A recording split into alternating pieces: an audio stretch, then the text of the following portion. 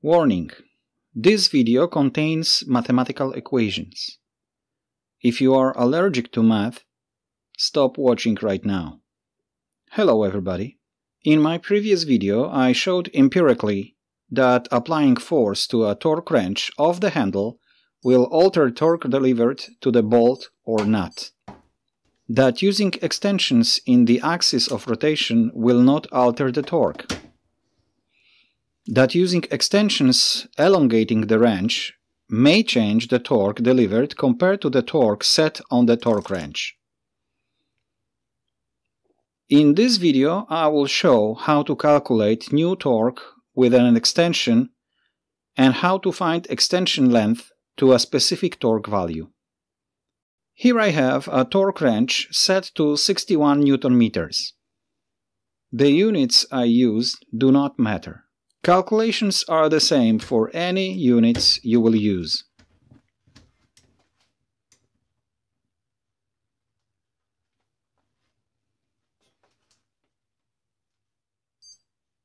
The torque wrench clicks at 61.2 Nm.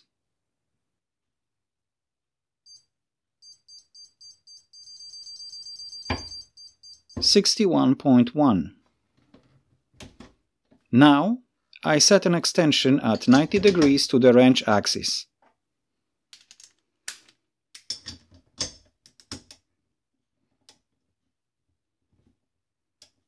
It is a little bit difficult to set it at dead-on 90 degrees, but the wrench flexing will compensate for minimal offset. With this torque wrench accuracy of 4%, we are close enough reading 60.2.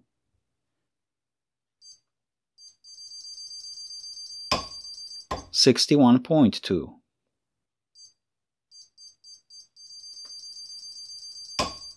And 61.1.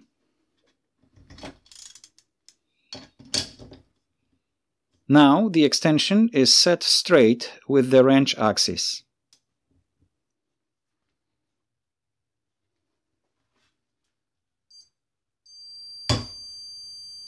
(73.5).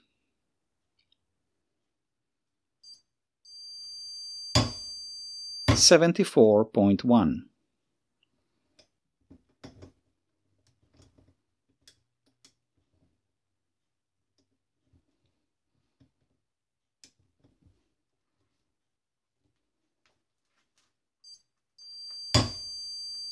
(73.8).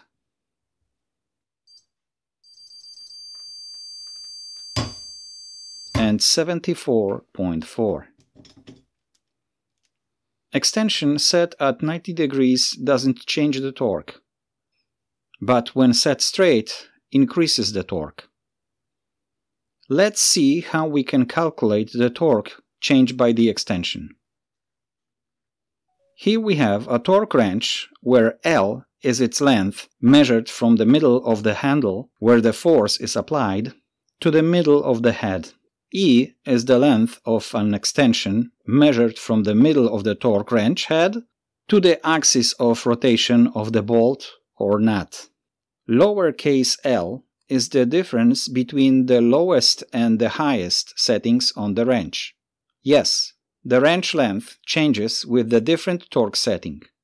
Here we have a formula to calculate delivered torque D depending on the torque wrench set torque value N and L and E values.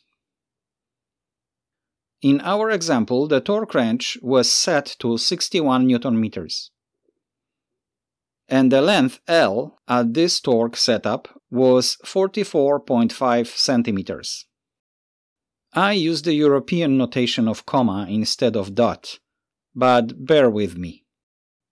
And the extension 9.5 cm. Simple calculations show that the torque delivered to the nut should be 73.81 Nm. And it was. Within the 4% accuracy, 73.5, 74.1, 73.8, and 74.4. You can ask, why should I bother? Let's say your wrench scale ends at 100 Newton meters, or whatever units you are using, and you need 120. Or you need to fasten the nut that will not accept a socket.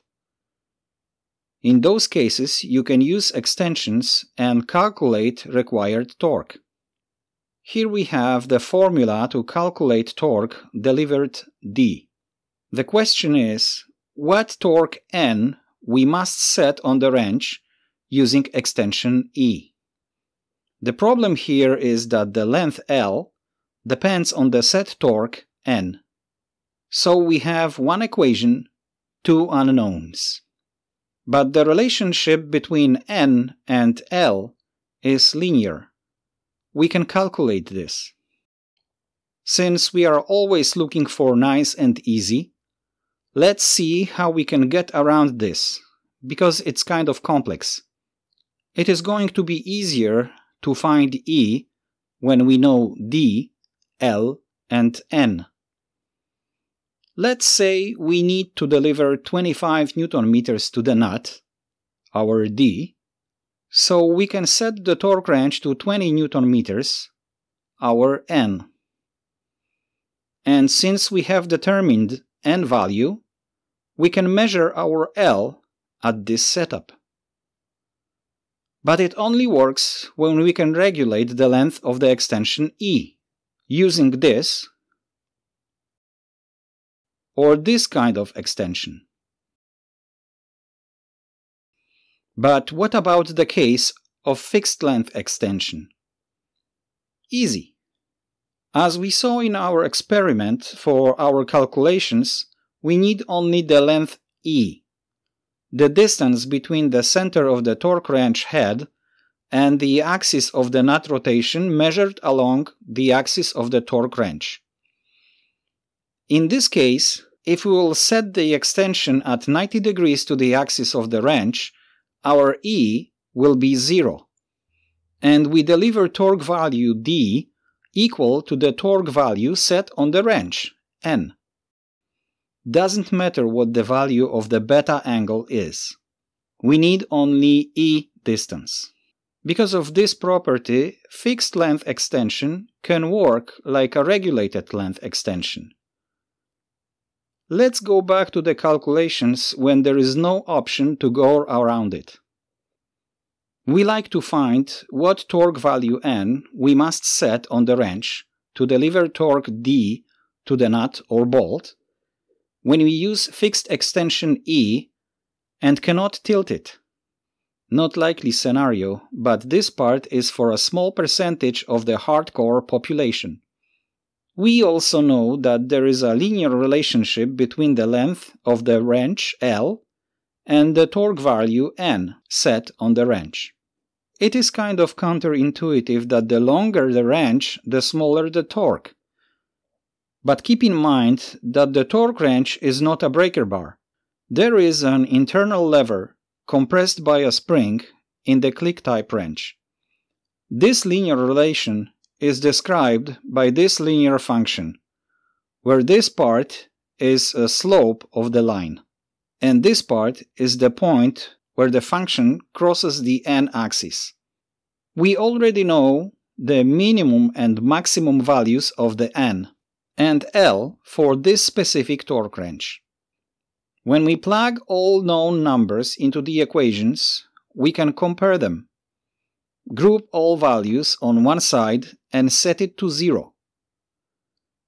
Now we have a quadratic function, and by calculating delta, we can determine the L value.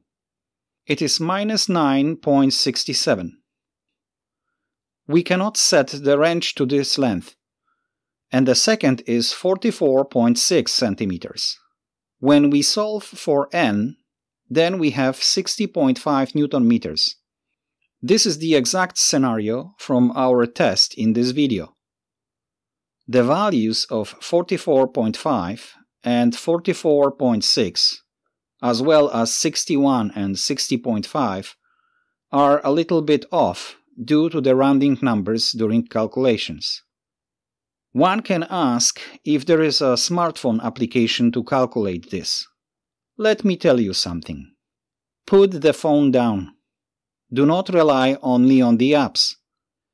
Your phone battery will run out of juice, and what then? Your thinking is switched off too?